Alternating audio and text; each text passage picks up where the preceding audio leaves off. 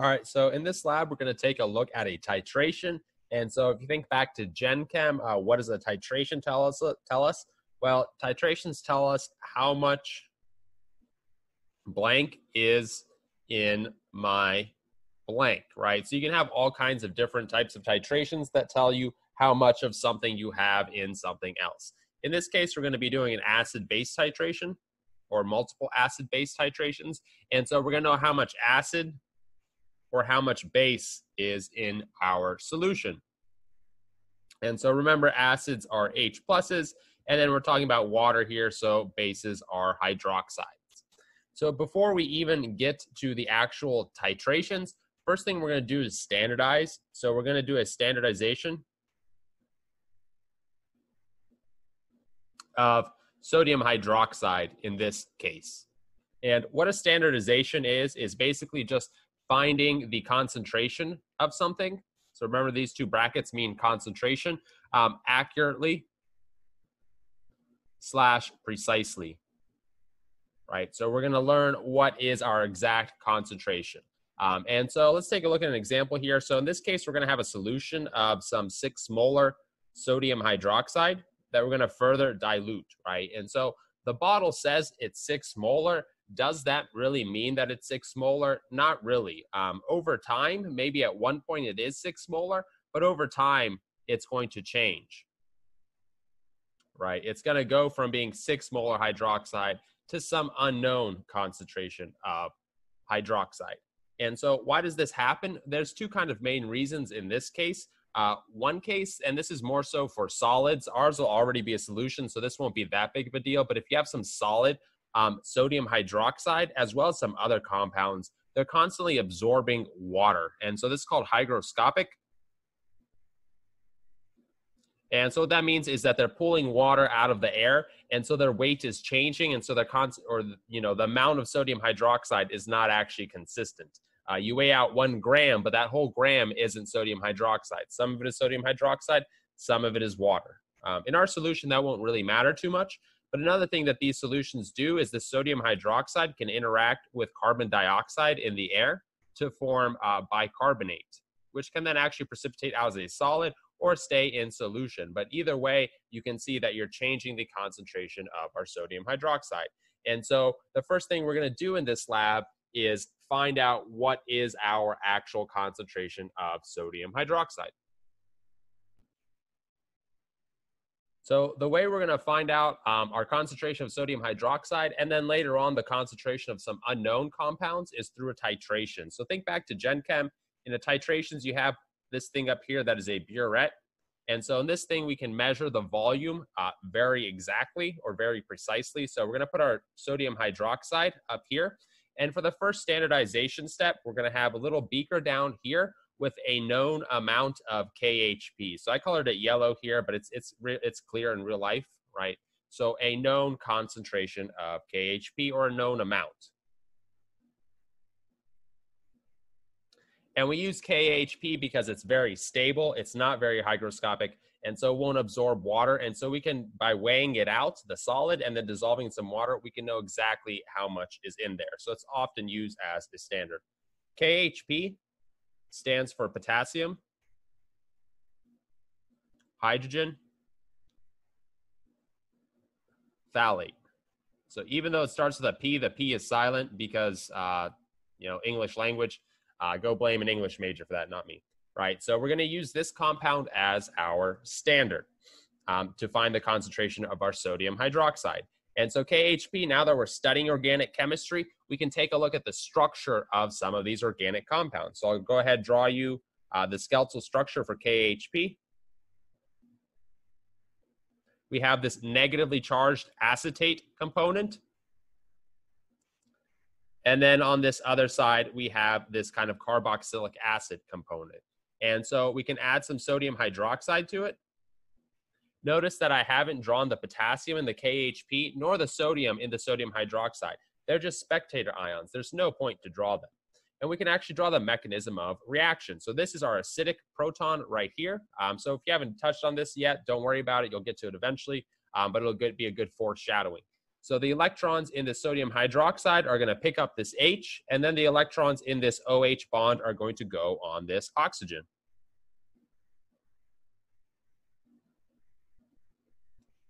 To form our final products here. So you can see we're deprotonating the KHP. And then once we use up all the KHP, our base can then interact with our indicator. And so, right, what we're going to be doing here is adding some sodium hydroxide into the solution and titrating this. How do we know the endpoint? How do we know when to stop? Well, we've put an indicator in here.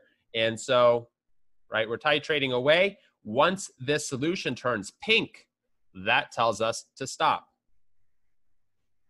Pink here is going to indicate that the solution has become basic.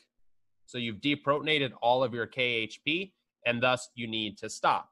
And then you can use stoichiometry to go from the amount of KHP that you weighed out to the concentration of sodium hydroxide, because the concentration is going to be moles over liters, right? You can use stoichiometry to figure out how many moles of sodium hydroxide you added, and then you can use the readings on the burette to find out how many liters of sodium hydroxide you added. And so in Gen Chem, you guys also probably used these indicators, but you had no idea what they were or how they function. So now we've got a little bit more knowledge. So let's take a look at this indicator and how and why it turns pink when it becomes basic. So again, the pink color comes from our indicator. And in this case, our indicator is phenolphthalein.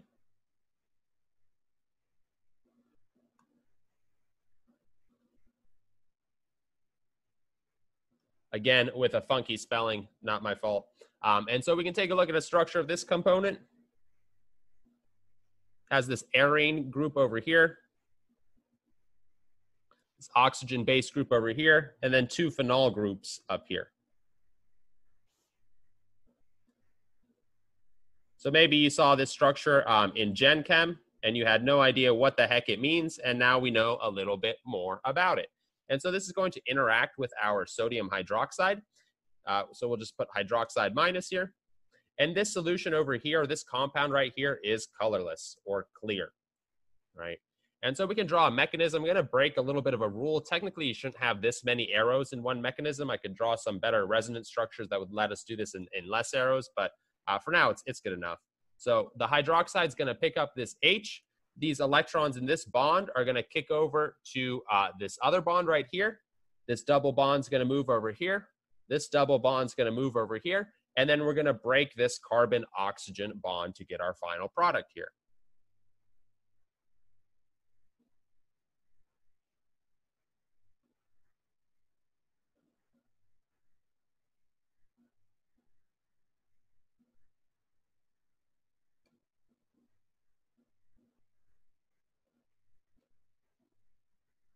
Right, and so we got this final product. You see now the negative charge has moved all the way over to this oxygen. And this compound here is pink. So you can take a look at the two structures and we can see the kind of how it turns pink, because we have a change in structure. And the structure and properties of compounds are very interrelated. So when you change the structure, you change the properties. In this case, it's going to go to pink. Now, why does it go from clear to pink? We don't know quite enough information yet to answer that question. We'll get more of this on the conjugation and the UV vis chapter. So once we get on that, we'll learn why this one on the left is clear and the one on the right is pink. And so overall, remember our order here. First, we're going to standardize this sodium hydroxide using the KHP, and then we're going to use the standardized concentration of sodium hydroxide to find some concentrations of some unknowns. In this case, it's going to be some solutions of HCl. So we'll do some solutions of HCl this time, and then in the next lab, we'll take a look at some vinegar. All right, so last thing we want to talk about here is that we want to micro scale everything. So the procedure that you'll read is for a much larger scale, something maybe you'd use in Chem 101. But with organic chemistry, we're going to be working on the micro scale. So here's some practice to work with small amounts of stuff. So for example, your burette in general chemistry would be about 50 milliliters, right? You could hold about 50 mils of liquid. We're going to shrink that down to 2 mLs, right? 2 mLs. So you can see that's quite a bit of a difference. And so we'll be using these tiny burettes. Here's a picture of one of them filled with liquid, right? And so we want to be able to do, or we want to be able to read this correctly.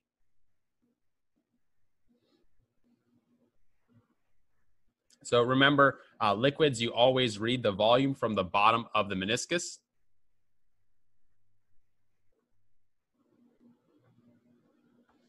So for example, in this one right here, we're not going to read up here. We're going to read kind of down here, right? Down there.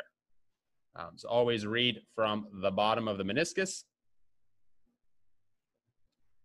And then the second point is keep track of your sig figs, or know how many sig figs you can use here, right? So, and read this correctly, right? So we have 0.8 mLs and then 0.9 mLs, right? And we're going downward, so we can see it's between 0.8 and 0.9. So that would be 0.8 something, right? This 0 needs to be here because this is a 0.8, right? So 0.8 is the first component.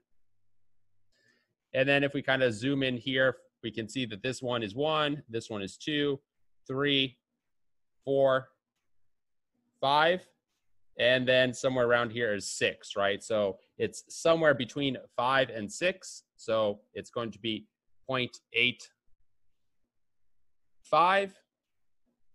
And then this last one, it is a bit subjective depending on how you read it. So you want to read the bottom of the meniscus and try to go over there. I'm actually going to go 0.86.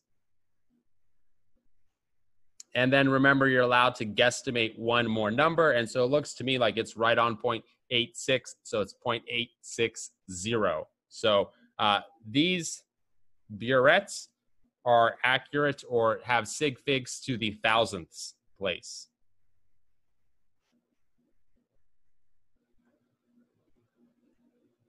Right, so make sure you are reading your burette correctly. And then finally, with titrations, remember our endpoint here should be a light pink. Not a heavy pink, but a very light pink. And so let me just show you some examples of this.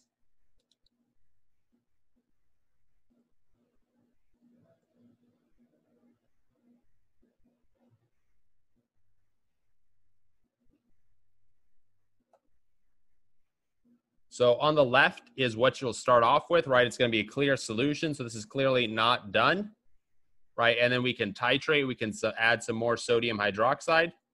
And then eventually we'll get a light pink. And this light pink should stay here for at least 30 seconds, right? So this one here is kind of just right. You could maybe get it a little bit lighter, but that's about the color that you want to see. And then if we continue on adding even more sodium hydroxide, if you get this darker pink or maybe even darker than this, you've overshot it.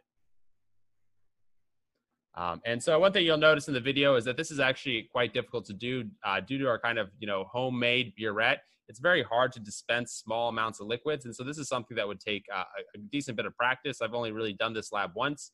And so you can see, unfortunately, most of my results will actually overshoot. And that's okay. In real life, we don't do experiments just once. We would do this experiment multiple times, or any experiment multiple times. There's always unique challenges when doing any experiment, and you always need some kind of practice. Because this is a kind of more educational experience, we don't really have time to do these labs multiple times. So we're just going to kind of, do our best the first time, but understand we're not going to be perfect. And so the kind of end result here is that it's okay to make mistakes. It's going to happen, and it's a good thing that it happens, because from every mistake you make, you can learn something about it. And that's really what this whole course and this whole lab experience is about. And one of the main ways we learn about these experiments and not to repeat them again is to write them down in our lab manual, right? So must write in lab manual. If you overshoot something, that's okay, it happens, but you want to make sure that you make note of it so that you know that this number might not be as accurate as a reader might interpret it to be. So just make sure to take good notes. Again, the big reason that you're taking notes isn't for you, but it's for the scientists coming after you.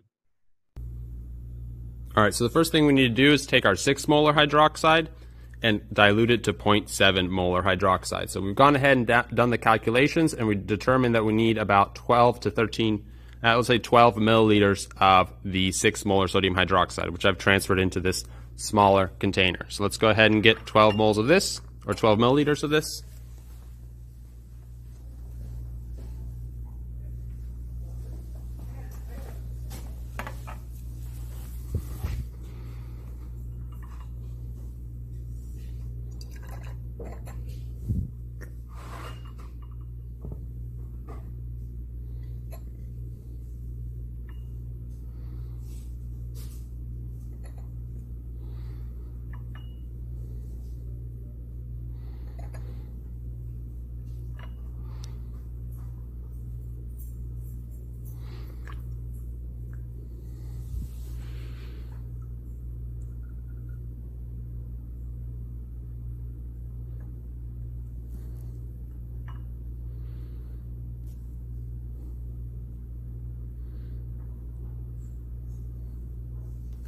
All right, so reading by the bottom of the meniscus, we have 10 milliliters right there, and we're going to transfer this into our volumetric flask. So this volumetric flask is meant to dispense 100 milliliters of liquid, and that's when you fill it up to this line right here. So we'll put our 12 mils of sodium hydroxide here, and then dilute the rest with water.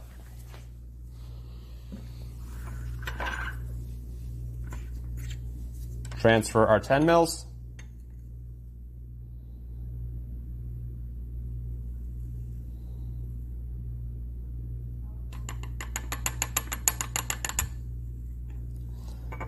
And then measure out another 2 mils to make 12.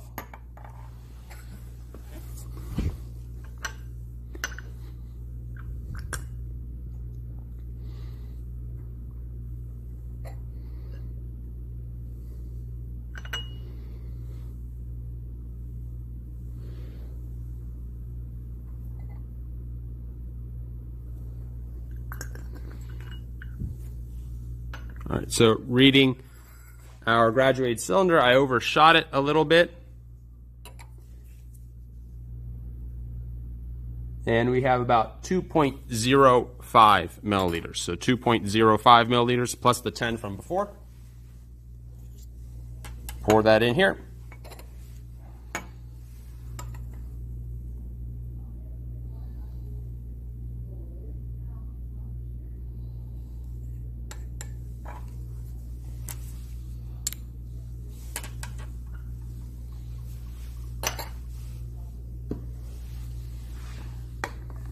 And now we'll just dilute with distilled water up until we reach this mark right here. So we'll have 100 mils of solution.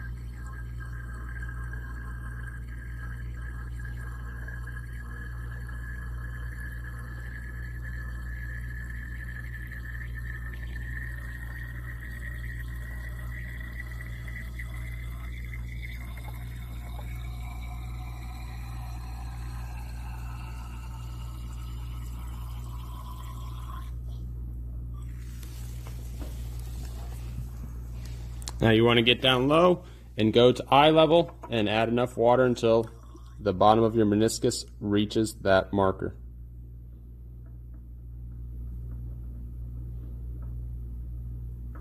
Perfect.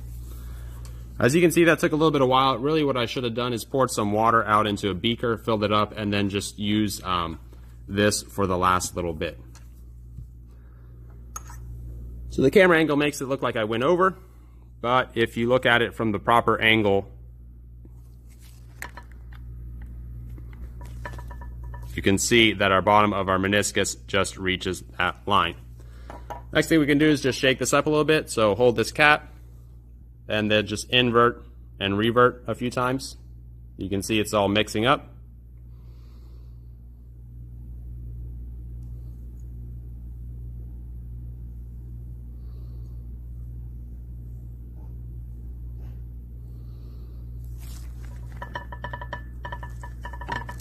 And now we can just go ahead and transfer into our container for future use.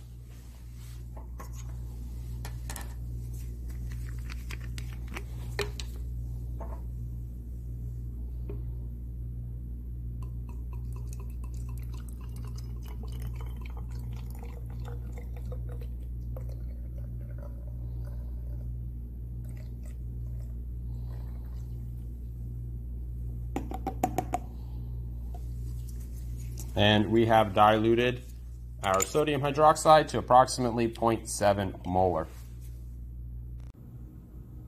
All right, so next up we're going to construct our micro burette. So first off, we have our burette right here, so go ahead and open up the packaging.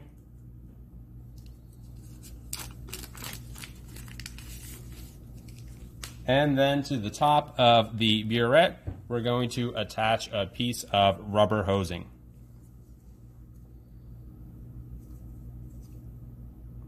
It's going to be a tight fit, so you're going to have to kind of squeeze it in there.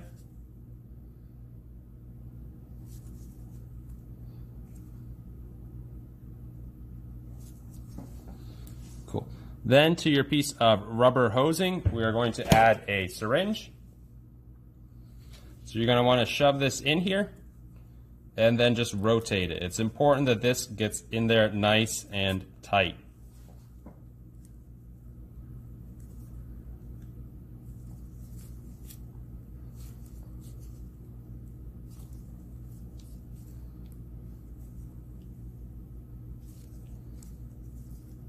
Cool.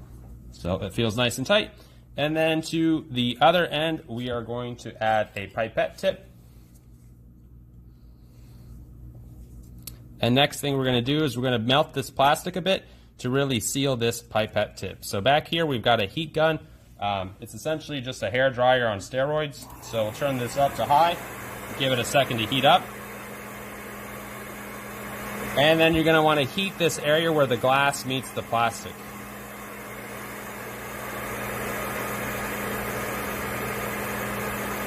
So just heat it up a little bit, and then if you can, press it further in and make a nice tight seal.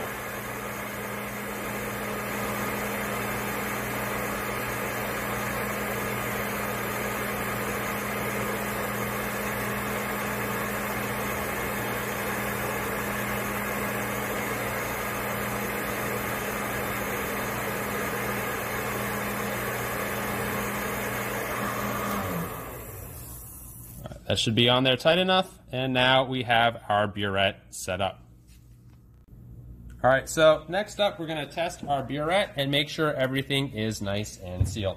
So in this little beaker I transferred some distilled water. We're simply going to pick it up and then make sure it doesn't come out. So to pick things up, you're going to put this end of the burette into the water, and then you're going to suck up by pulling up on here. Let's go a little further back.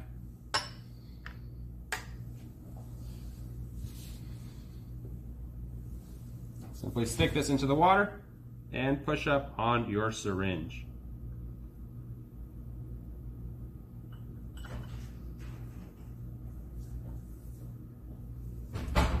Go a little bit above the 0 mark and then hold your syringe vertical and see if any liquid comes out. And so you can see we have nothing coming out, and so I'm going to push down on here, and you guys will see the liquid start coming out.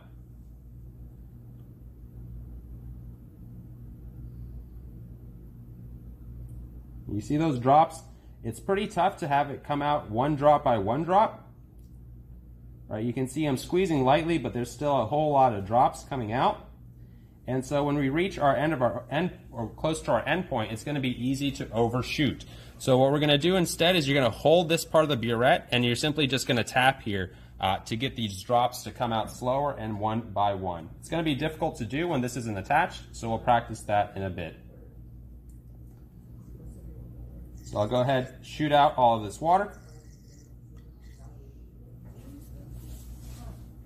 Pick up some more water just to rinse it out.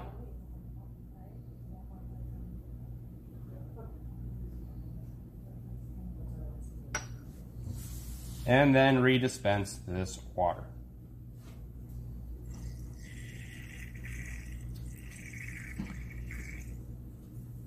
All right, next up, we'll condition our burette, and then we're ready to titrate.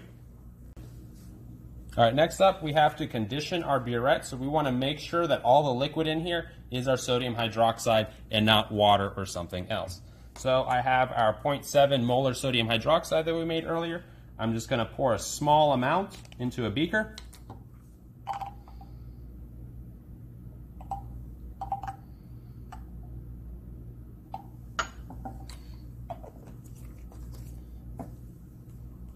I'll take our burette, pull up here to pull up some sodium hydroxide, go a bit above the 0 mark,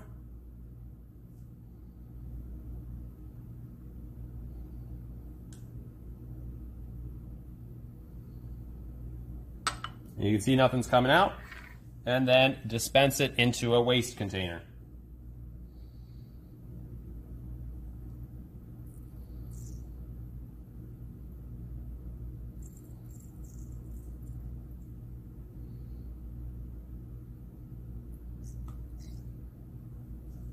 Repeat this one more time.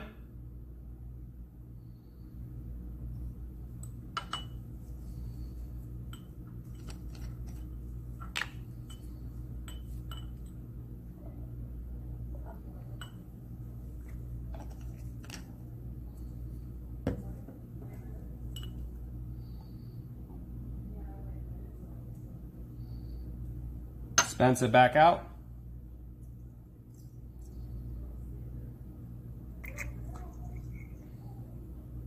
And then refill the burette. This time you want to be careful and try not to get any air bubbles, and get it right around 0. You can tell I have an air bubble up in the top, so I'm just going to toss this back out.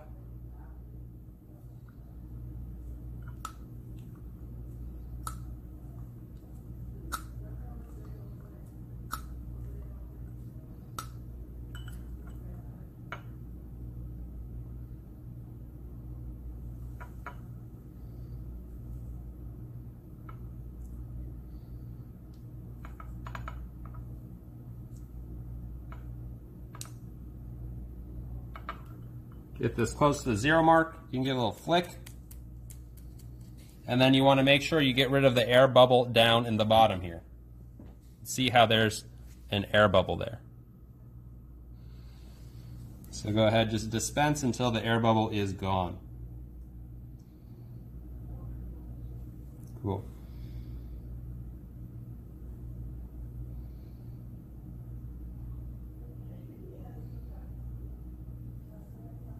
And now we're ready to titrate. One last thing we want to do is put a blue piece of tape around here just to indicate that this is a base in here. So blue is base, red will be acid, and we'll use this labeling system later on in the semester.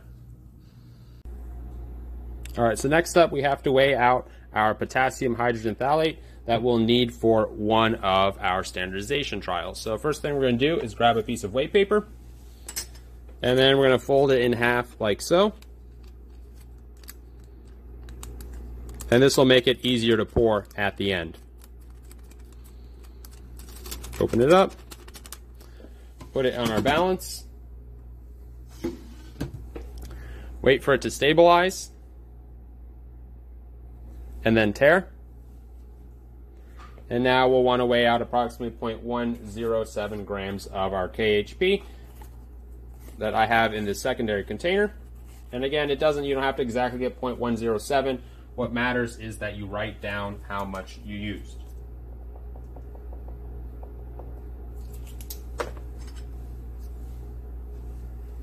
So we'll use proper weighing technique.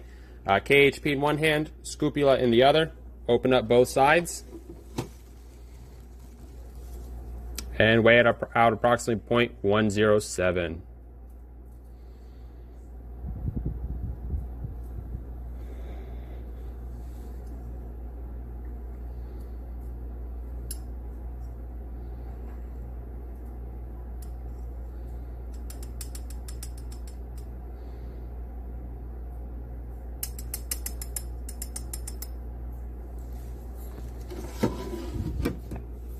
Overshot it a bit, but that's okay. All we have to do is write down how much we used, and then we want to write this number down.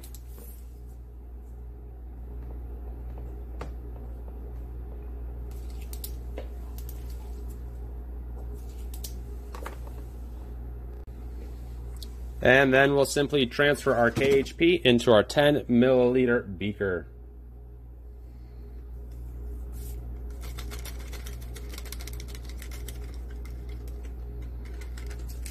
Cool.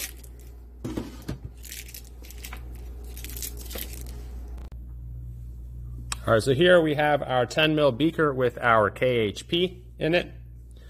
To this, we'll add our stir bar that we made the previous day to do the stirring for us. And then we'll just simply dissolve it with some water. How much water you use doesn't really matter, because we know how much KHP is in here. But you want to use enough to dissolve all this material while still leaving space for the sodium hydroxide you're going to add. And then we'll turn on our stirring.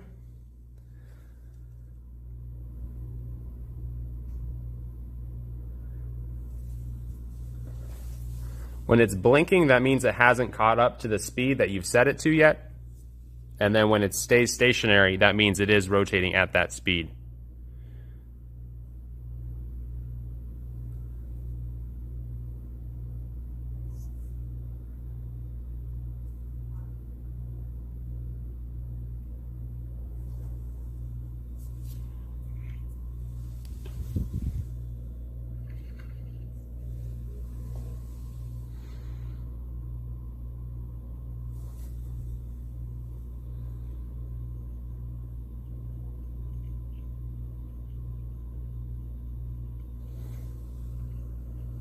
Cool. And now you just want to give it a little bit so all of your KHP dissolves.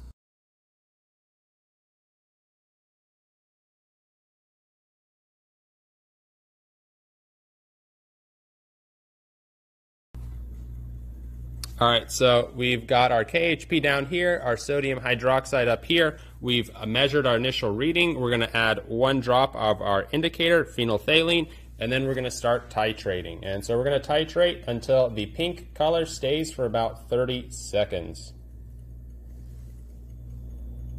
Add 1 drop of the phenolphthalein.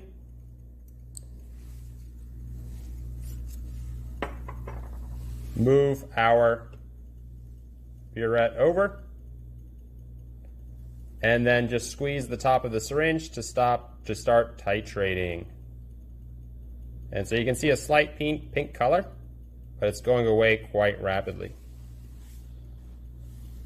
And then we'll go ahead and just zoom in on the beaker so you guys can watch this pink action occurring.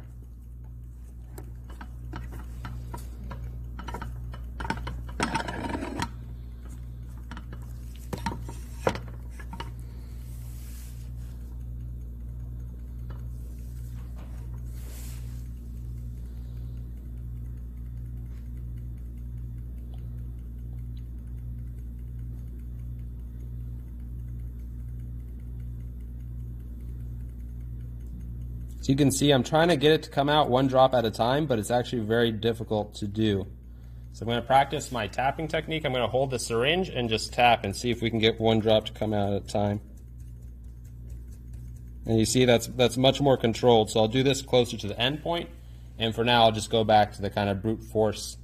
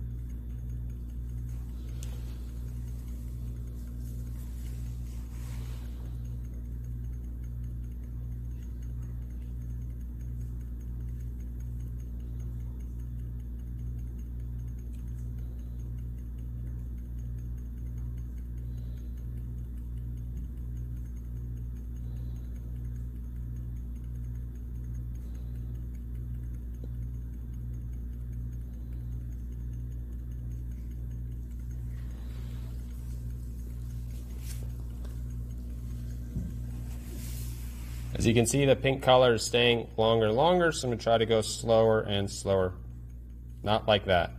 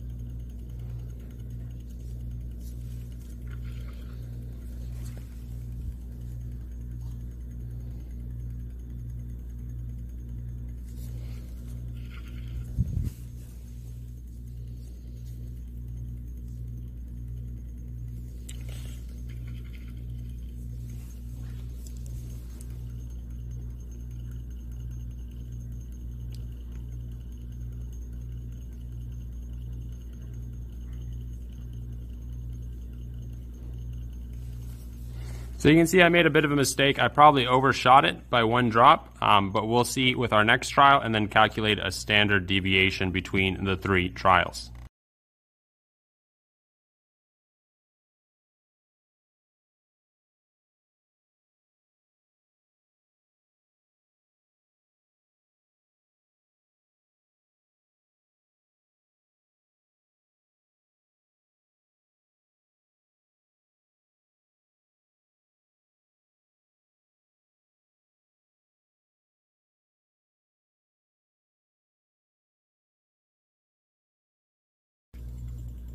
All right, so time for the second round of titration. Here I'm just going to quickly pour out a good bit of liquid because I know it's not going to reach the end point, right? So I'm just going to very quickly pour out about 1/2 ml.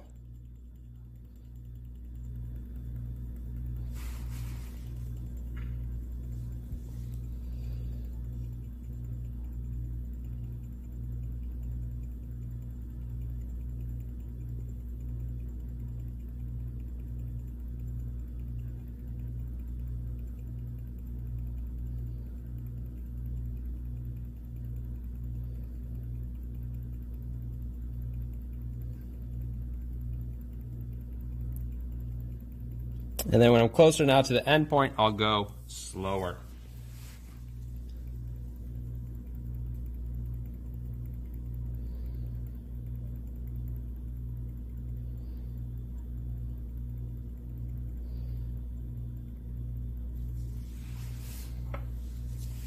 One thing you want to make sure to do is add your drop of phenolphthalein, so that's why it hasn't turned pink at all. Let's see if we overshot our endpoint. Nope, we didn't overshoot the endpoint, so we're okay. We can keep going.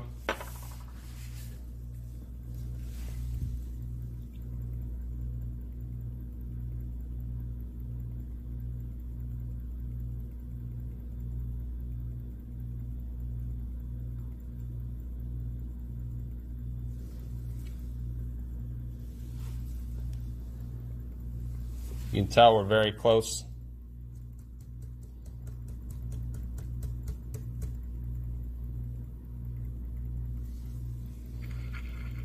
I'm gonna give it a little bit of swirl. If you see some pink in the middle, that's not necessarily it staying, it's just not necessarily getting stirred by the stir bar.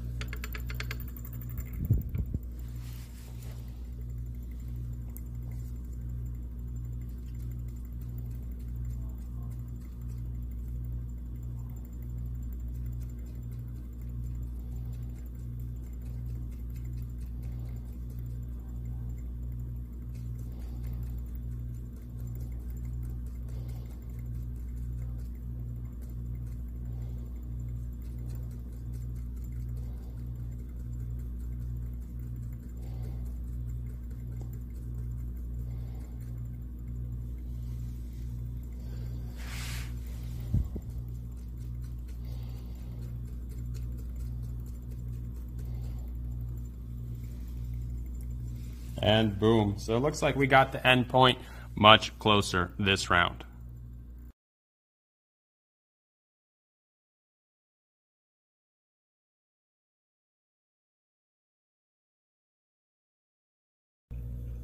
One thing you may notice over time is that you might get an air bubble in this pipette. If that happens, simply just squeeze the air bubble out by dispensing some sodium hydroxide into a waste container. Or just push it down like that, and then make your initial and final reading.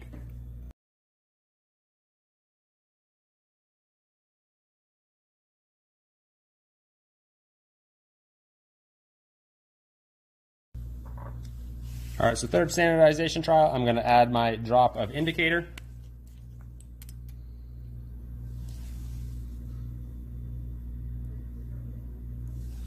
And then I'm going to go ahead and just immediately dispense about 0.6 milliliters of the sodium hydroxide because I know it won't take more or less than that.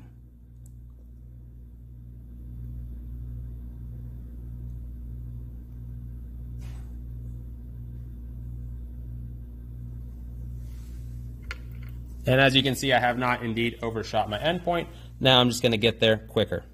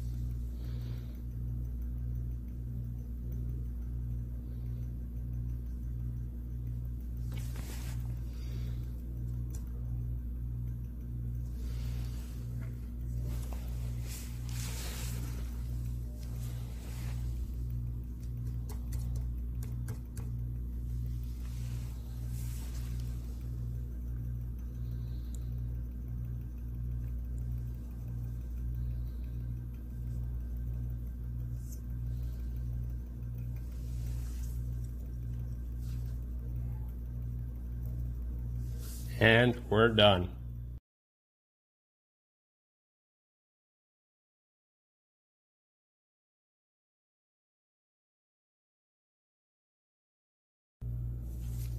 All right, next up, we're going to titrate some unknown concentration of hydrochloric acid to find out its concentration. So I put it here in the secondary container, and we're going to pick this up using an auto pipette. So you can see this auto pipette right now is set to pick up 0.750 mLs. You can change it by twisting this knob here.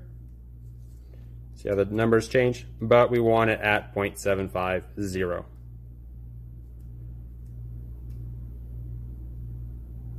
Cool. And so the way this works, to pick some liquid up, first thing you're going to do is you're going to press it until it gets a little tough to press.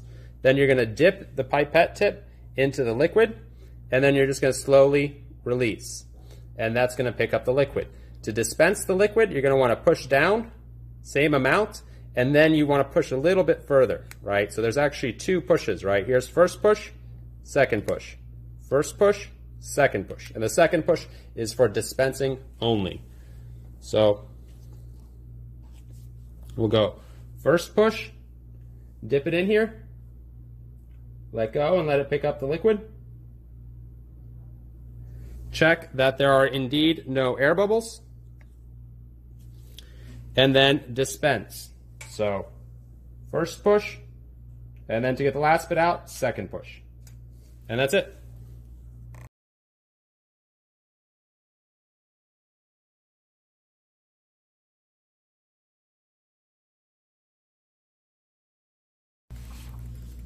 All right, so time to start titrating our unknown HCl. We're going to add a drop of our phenolphthalein, our indicator.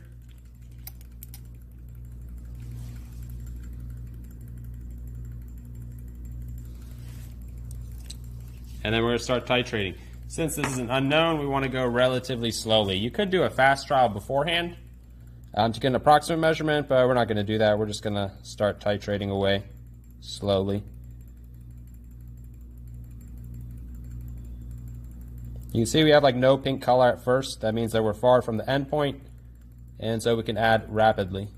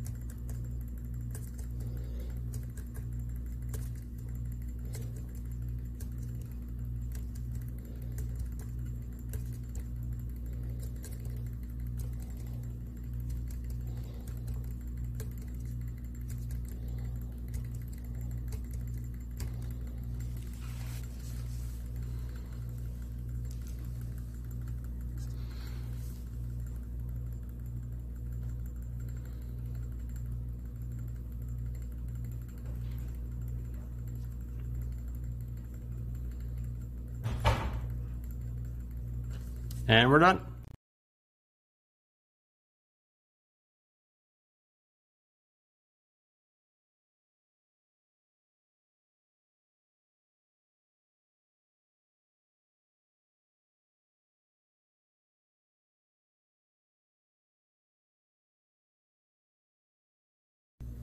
All right, so next run with the HCl. I'm going to add my 1 drop of phenolphthalein.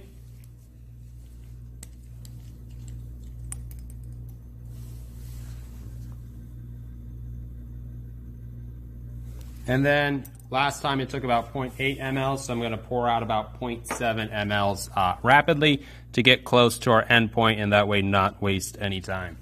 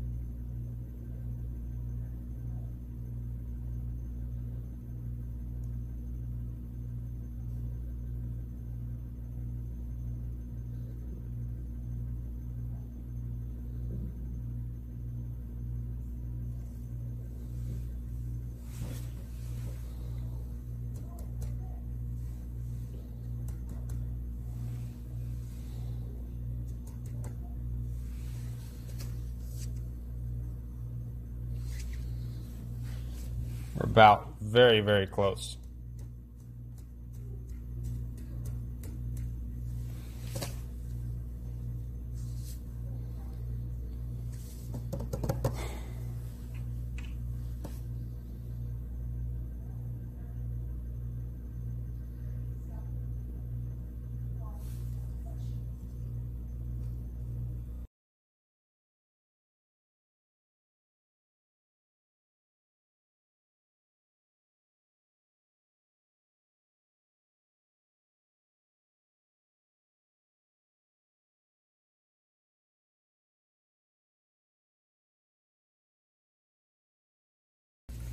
Last try with HCl, add our indicator.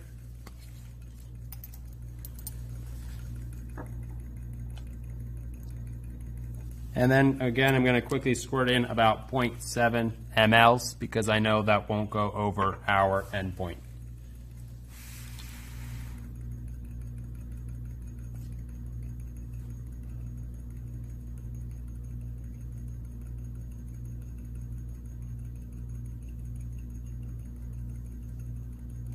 And then slow down when you get close to the endpoint.